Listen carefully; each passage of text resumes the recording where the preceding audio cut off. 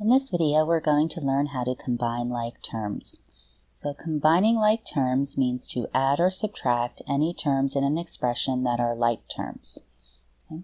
So all of this information is in your packet. We're just going to highlight some important parts. Now the result we're going to use, this justifies how the general distributive property may apply to an example with a variable and some numbers. And the reverse direction is what we're going to use to combine like terms. So if we have an expression such as x plus 2x, we can write the following equivalent expressions. Notice these equal signs are saying that each expression is equivalent. And this is the result of the distributive property. So x, its coefficient is 1, so we could think of it as x times 1.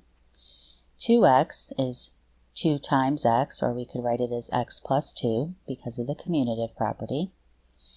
Then we can write this as x times the product of the sum of 1 plus 2, and this is a direct result of the distributive property in reverse. Adding 1 plus 2 gives us 3. We now have x times 3, and we write our final result as 3 times x, which we write the 3 and x next to each other to imply multiplication. Okay.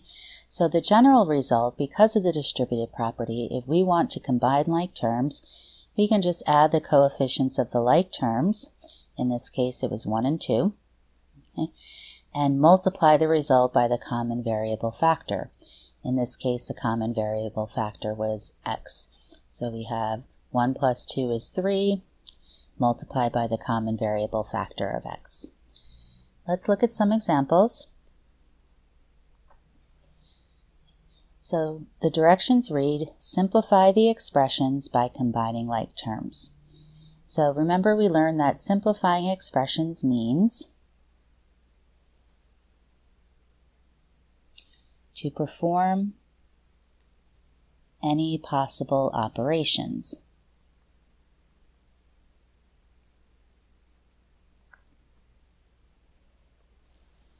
So let's look at the first one. We have 3x minus 5x plus 6x. Okay. Well, according to the distributive property, we're going to write this a little bit different, just to sort of bypass a step. We can add the coefficients, so we have 3. Now remember, we could think of this as minus 5 or plus negative 5. You can actually, because of the distributive property, go right to minus 5 plus 6 times x. Okay, so notice 3 minus 5 plus 6 times x. Now perform the operations in the parentheses. 3 minus 5 is negative 2. Negative 2 plus 6 is 4. And our result is 4x. Okay.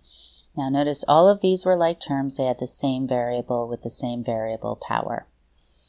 Let's look at the next one. Here we have different types of terms. They're not all like terms. So let's highlight the ones that are like terms.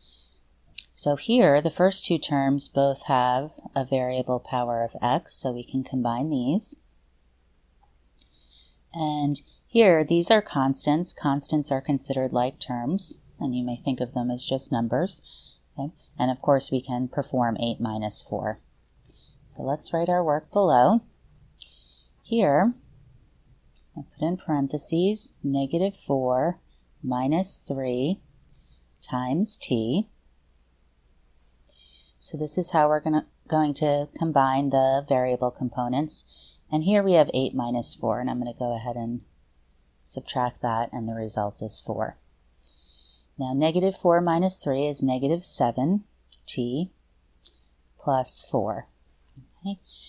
Now notice here, we still have an addition left over. We have to perform any possible operations, but in this case we cannot combine these two because they're not like terms. Okay. This term has a variable of t. This doesn't have any variables, so we have combined all the like terms we can, and this expression is simplified. Let's look at the next one. Here I'm going to highlight all of my x terms, so we have 3x plus 9x, and we have the constant terms minus 4 or plus negative 4 and 6. Okay. Now notice these are in a different order compared to this expression. Okay. But because of the commutative property, now this is subtraction, but because of the commutative property, as long as we keep the sign in front of each term, okay, we can reorder these. So we're going to start with the 3x and 9x. It's a positive 3 plus 9 times x. Okay. Now on the right hand side, let's just rewrite this one. We have minus 4 plus 6. Okay.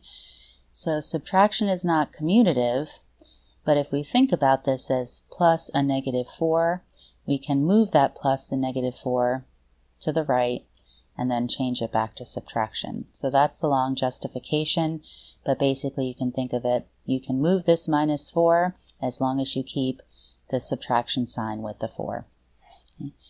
Now we will add the coefficients. 3 plus 9 is 12x. Minus 4 plus 6 is 2. Let's look at the next one. Okay. Here I see we have 3 different types of terms, so let's highlight them. Here's an x term. There's another x term. Here we have a term with a y variable, and then we have one constant term. So let's start with the x terms. Now this is negative x, so let's think of this as negative 1 times x. Okay, so our coefficient of negative x, remember, is negative 1. So I have negative 1, here I have plus 7, and those are the x terms. I'm going to put plus. For the y's, I have a 2 minus 5. And the constant term is just 3. Now I'll perform the addition or subtraction. Negative 1 plus 7 is 6, so we have 6x. Plus, here we have negative 3y. Put that in parentheses. And then we have plus 3. Now here, notice we had a negative 3y. In general, looking up at these expressions, if the first term is negative, we write it as a negative, but any other terms where we could think of this as plus a negative 3t, we just write it as subtraction. It's simpler. So here, although this isn't incorrect, it's equivalent, we would write our final answer as 6x minus 3y plus 3. Now, all of these are different types of variables, so we cannot combine any further. Let's look at the next one. Again, I'm trying to be systematic because now we're getting more variables, so I'm going to start with the AB term. And I'm going to scroll or scan through. Here's another AB term. Okay. Now, my next type of term is 4A, so that's an A term, and here's another A term. And then we have a B term and another B term. And notice I made sure all of them are highlighted, so they're all being included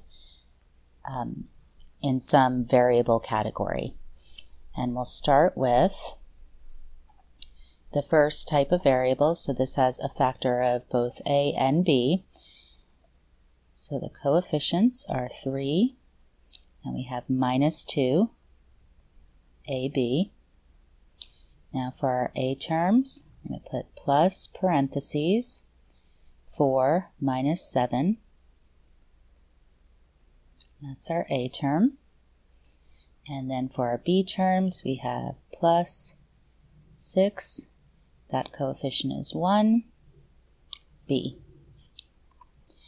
Now we're going to perform our additions or subtractions. So 3 minus 2 is 1.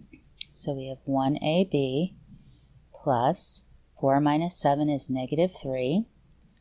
So we have negative 3a. And 6 plus 1 is 7. So we've combined all the like terms, and then our final step, just to clean this up, it's not wrong to write 1ab, but we generally don't. We consider it more simple, and since we're asked to simplify, to just write that as ab, and this is implied to have a coefficient of 1. Again, we have plus negative 3a. We're going to write that as minus 3a, and then plus 7b. And now let's look at our last problem. First, I'm going to highlight, we have x squared terms. So there's 1, there's 2. Our next type of term is an x term. So we have plus 3x minus 3x. And our final type of term are constants. Now let's start with our x squared terms. The coefficients are 2 plus 4 times our x squared. For the x term, so we're going to put a plus. Then we have 3 minus 3. And that's our x term, so plus 3 minus 3. And our constants are plus negative 5 plus 7.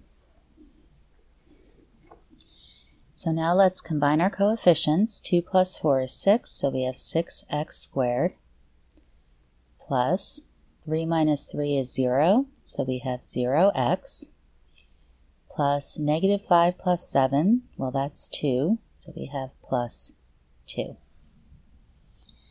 And now notice the coefficient of x right now is 0, and 0 times any quantity is 0. So to completely simplify this, we'd omit this term of 0x because it's equivalent to 0 no matter what x is, and we will write 6x squared plus 2.